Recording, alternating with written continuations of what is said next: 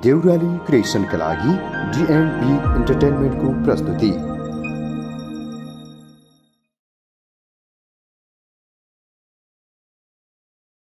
Sponsored by Japanese, Korean र अंग्रेजी भाषा सिक्नको लागि nimbus education and training centre, Dhangadhi training centre प्राली, Dhangadhi Kailali. Supported by New Jagadamba Suppliers, Joshi Pauruti Udyog, Deep LED Light, LS Interlock Blog.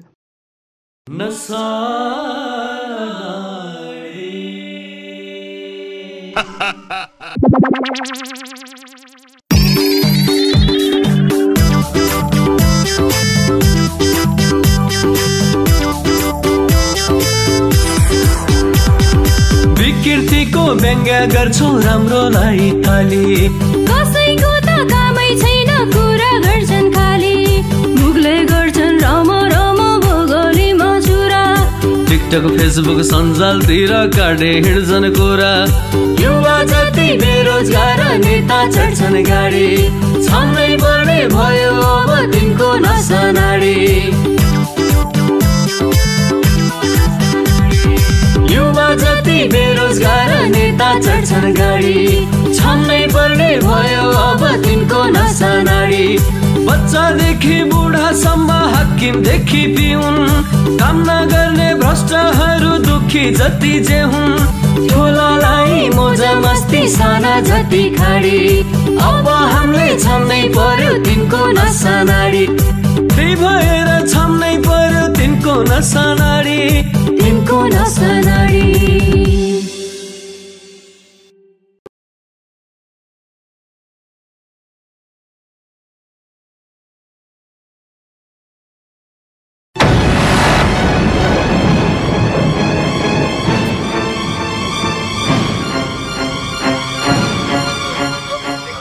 Patient के भएर आएको हो? यो बिरामी के भएर आयो? पर सरेको बेलामा गोठमा सुताए डाक्टर साहब, त्यो सर्भर टोकेको। ल यति बेला पनि अनि गोठमा सुताउनुहुन्छ तपाईहरु? पर सरेको बेलामा त हाम्रो त गोठमै सुताउँछन् डाक्टर साहब। तपाईको सिस्टर यो गरिहाल्नु त चेक गर्नु।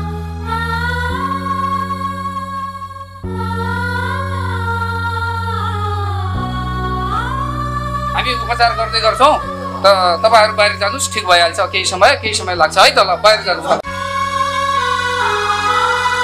अब पण्डित बाजे चिन्ता नगर्नु, ठीक भइहाल्छ। समयमा हामी हस्पिटल पुगिसकेका छौँ।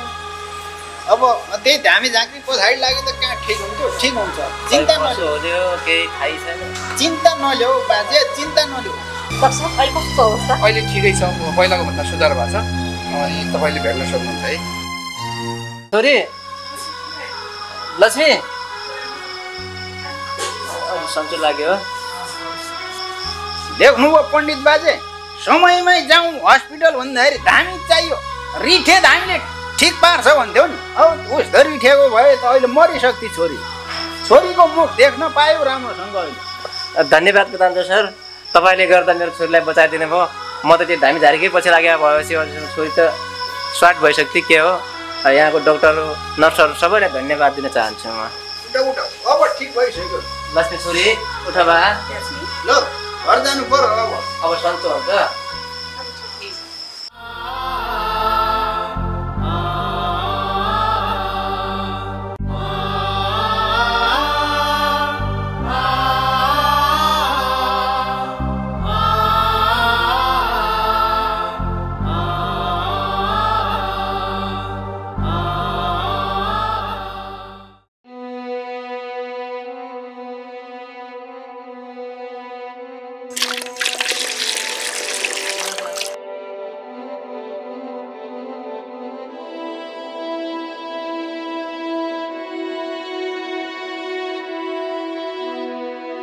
मेरा बाबु नानी हो।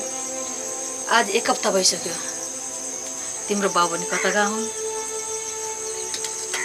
आज आउँछन् कि सोचेको थिए, आज पनि आएनन्। कतै अर्को बिहे गरेर भारततिर पो लाग्यो कि बुढा? नहुने कुरा नगर्न त पनि। जहिले पनि नहुने कुरा बोलेछ। यति राम्रो परिवार हुँदा हुँदै अर्को बिहे गर्छन्? नचाहिने कुरा बोलेछ जहिले पनि। त्यसो होइन आमा, यो जमाना पनि त त्यति ठीक छैन। कतै दाइले भनेको कुरा सही पो हो कि? ठिक मात्रै होइन 100% ठिक हो। के भर बुढाको?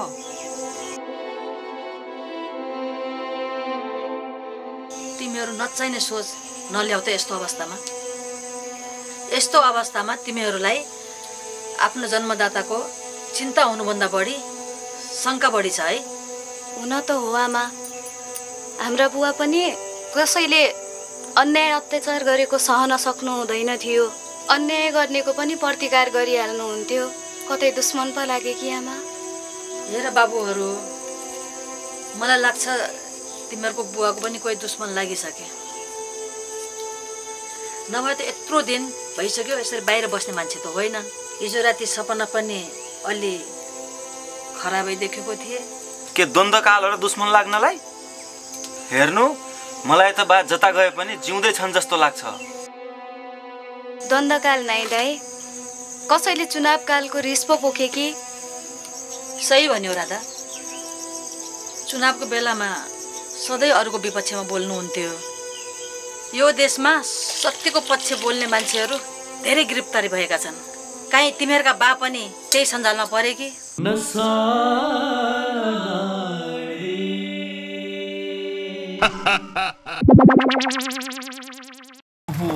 ननुहाउ भने पनि एकादशी, उसैमा भावन गरियो। भावन जिन्दगी पनि नुहारी जानेको पानी पर्यो यसैमा।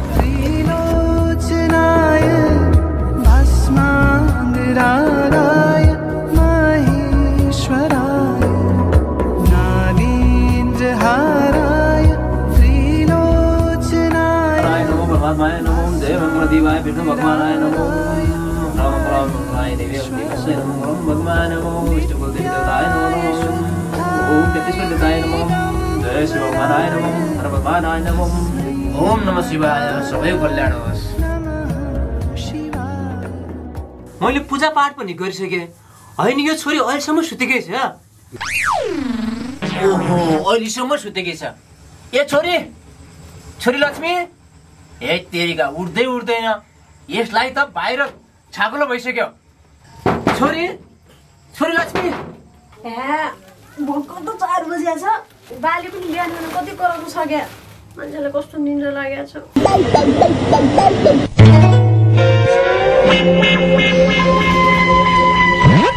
कति सुते होला? छाकुलो भइसक्यो बाहिर। भर्खर त 4 बजे छ बुवा। अहिले किन उठाउनुहुन्छ? सुत्छु म त 1 घण्टा। फेरि सोतिहाले। ए तेरीका, यो चालाले यो छोरीको घरबार हुनेवाला छैन। उहिले हामी यति बेला कहाँ 60 डाँडा काटिसक्थे। सब तपाईँ जस्तो हुन्छन् बा। बिहान बिहान भगवानको भक्त बन्ने, आँखाको निन्द्रा डिस्टर्ब गरेर यहाँ शङ्ख घण्टा बजाएर। ए मैले पनि बिहान 7 बजेसम्म सुतिराख्ने है। मैले तिमीहरू जस्तो कुम्भकर्णको वरदान पाएको होइन। म सच्चा भगवानको भक्त हो। भो बाबा, एकैछिन मलाई सुत्नु दिनु 1 घण्टा, त्यसपछि उठ्छु। सुतिराख। सुती सुती नसानाडी कुन दिन मर्छन् थाहा छैन। यत्रो दिनसम्म घर परिवारको याद आएन होला। एक्लै कस्तो बस्न सक्यो कि? हुन त पुरुष जातिको मन कठोर हुन्छ भन्छन्।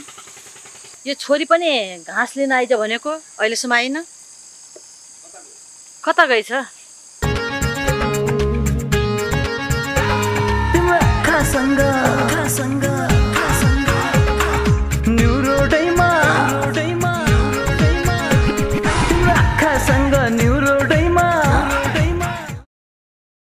कस्तो आयो?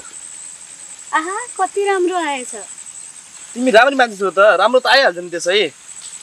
ल न, धेरै नफकाऊ। ल मोबाइल दिनु। आमाले घाँस काटिसक्नु भयो होला, म चाहिँ घाँस लिन जान्छु। ल ल, हुन्छ हुन्छ।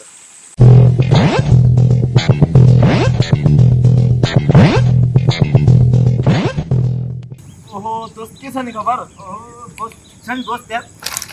के छ नि नयाँ नौलो खालको खबर आजकल? के हुनु यार खबर यार। देशमा नेताहरूका काण्डै काण्ड छन्। कहिले शीतल निवास काण्ड आउँछ, कहिले शरणार्थी काण्ड आउँछ, कहिले अर्को काण्ड आउँछ, कहिले व्हाइट बडी आउँछ। यार खतम पाड्यो नि देश त। नेताहरूका काण्डै काण्ड छन्। अब हामीले के गर्ने? केही नगर्ने नि। टिकटक फेसबुक सञ्जालतिर तिनकै काण्डहरू छन्। ती नेताहरूका काण्ड हेर्नै बस्ने। के बस्नु यार? हिँड जाउँ अड्डातिर हल्का नसा गर्न जाम न त जाम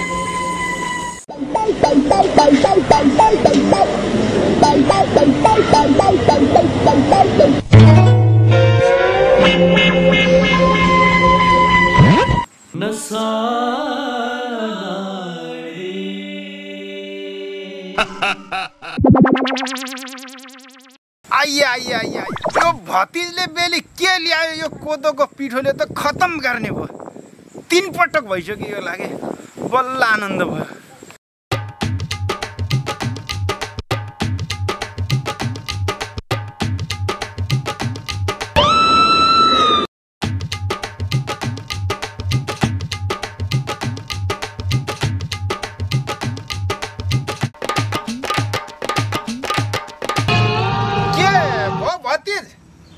मिच्दै छस् त के गाह्रो भयो जस्तो छ नि कहाँ मिच्नु काका थिच्नु परेको छ यहाँ चर्पी कता छ चर्पी यहाँ के का चर्पी ऊ त्यो बाँसको झाडी हेर त्यहीँ जाने आनन्दले खुल्ला ठाउँमा मस्त दिशा गर्ने ह्या काका मलाई खुल्लामा चर्पी नै हुँदैन क्या भने मलाई जसरी पनि चर्पीको व्यवस्था गर्नु पर्यो लाउन गाह्रो भइसक्यो भने छिटो गरौँ न ए भनेपछि तेरो खुल्ला ठाउँमा दिशा हुँदै हुँदैन अब के गर्ने आइडिया लाउँदाखेरि ए रोग त त्यही मेरै रोग रहेछ त्यो कोदोको याद आयो मलाई पनि ल हिँड जाउँ त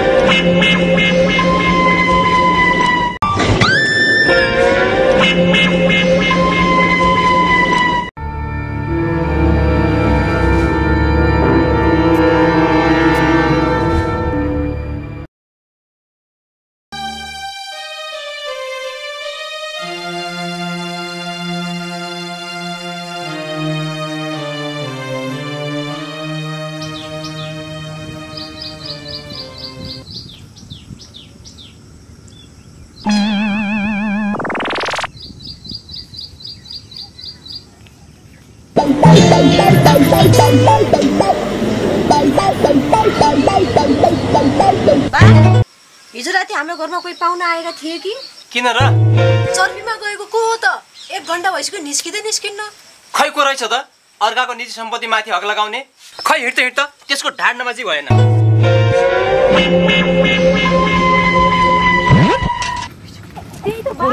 ऊ हेर्नुस् बुवा 1 घण्टा भइसक्यो अहिलेसम्म चुकुर लागेछ ए कोही चाहिँ टोयलेटमा ल त्यो पण्डितले थाहा पाइसकेछ अब त खत्तम हुने भयो आज यो भतिज चाहिँ सभा हुने भयो यो बामनको हातको प्रसाद खाने भयो भतिजले मैले खानु नपरोस् अब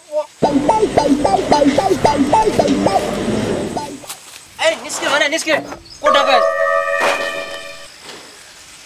ए तो डाका पिताम्बरको भतिज अर्को गाउँलाई हगेर गन्याएर अहिले मेरो चर्पी पनि भर्न आइस ह होइन नि हजुर मलाई त्यो काकाले मेरै चर्पी हो भनेर पठाएको हो नि यहाँ ए उल्टै त्यो डाकाले पनि मेरो चर्पी भनेर पठाएको हो त्यसलाई पनि जानेछु मैले त्यो डाकाको पहिले उपचार गरौँ त्यसपछि त्यसको पनि हुन्छ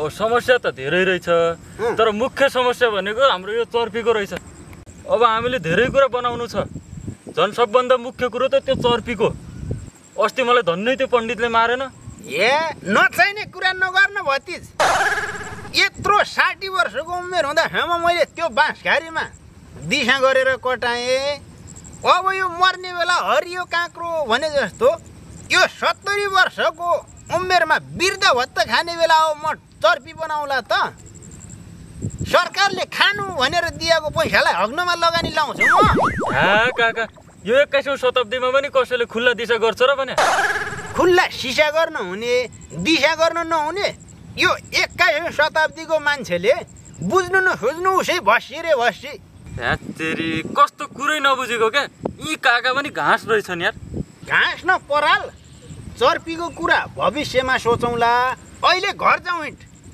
जाउँ घरतिर